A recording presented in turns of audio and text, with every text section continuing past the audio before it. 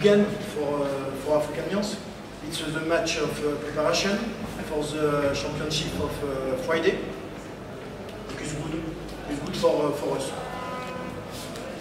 You understand? No. Can you please? Sorry. A good game. Yes.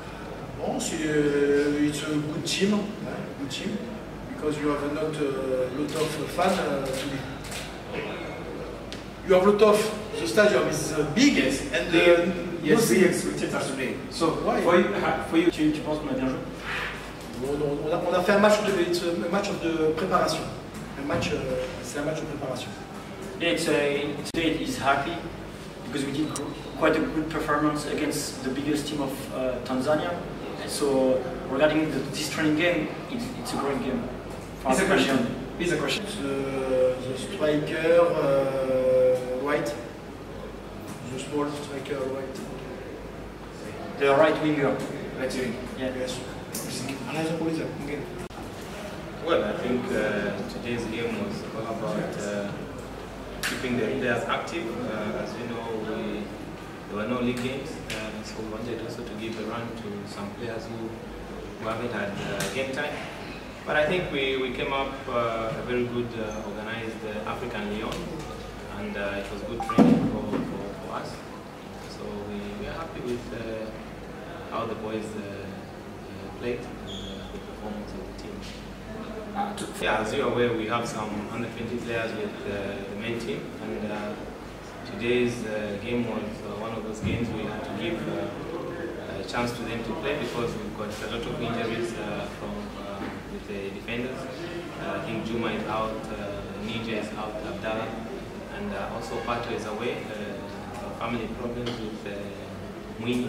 So we had to use the under 20 players. I think we used 3 at the back.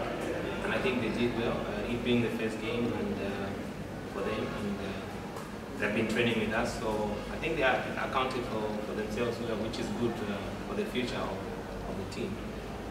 Well, we are still continuing with the preparations.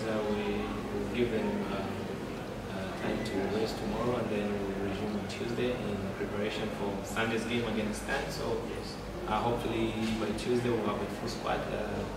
The other players who are away with the national team, and they'll be back, and the other players I think who had injuries, they're starting on Tuesday. So we'll take it from there to start preparation for Stand game. Well, and also to get a positive result. But Yanga has got many players.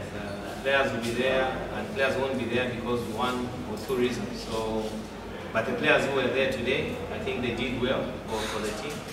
So it will be good to have everyone back, but I think the players who were there today, they accounted themselves.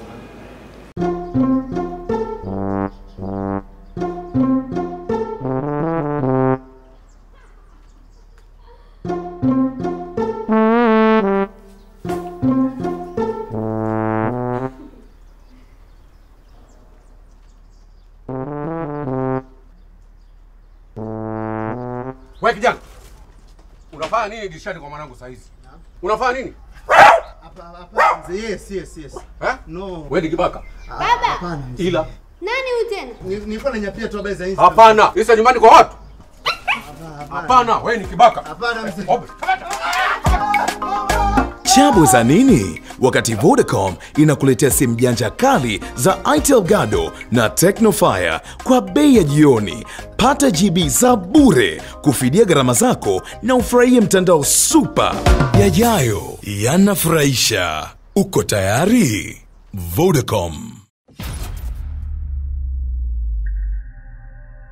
Moto hauzimi.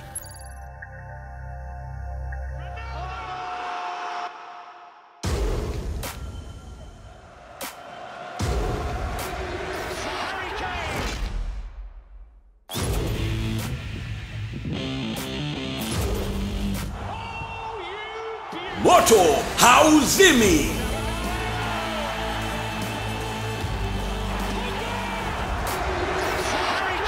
Kiti bora cha kufaidi mechi kali za ligi mbalimbali ni hicho ulichokalia.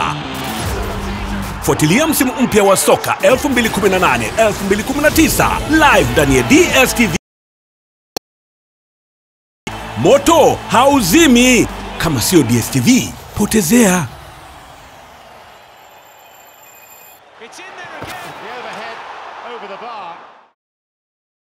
Karibu chuo cha Kilimanjaro Institute of Technology and Management kilichopo Mwenge na Sinza Mapambano jijini Dar es Salaam na chenye usajili wa NACTE nambari REG/ANE/029. Wameanza kudahili wanafunzi wapya kwa ngazi ya diploma na certificate kwa mwaka wa masomo 2018-2019 katika kozi zifuatazo: IT, Business Administration, Accountancy, Procurement and Supply, Front Office and Hotel Management. Chuo kimebobea katika ufundishaji kwa njia vitendo na kimeweza kutoa wanafunzi wenye weledi. Wengi wameajiriwa ama kujiajiri, na kwa wale ambao wameamua kuendelea na degree katika vyuo vikuu mbalimbali hapa nchini wamekuwa wakifanya vizuri sana katika masomo yao. Pia chuo kinatoa kozi fupi za kompyuta na umeme. Ada zao ni nafuu na unaruhusiwa kulipa kwa awamu. Kwa maelezo zaidi piga simu nambari 0652835123 au 0766348652. KITM, elimu na ujuzi kwa maendeleo ya viwanda.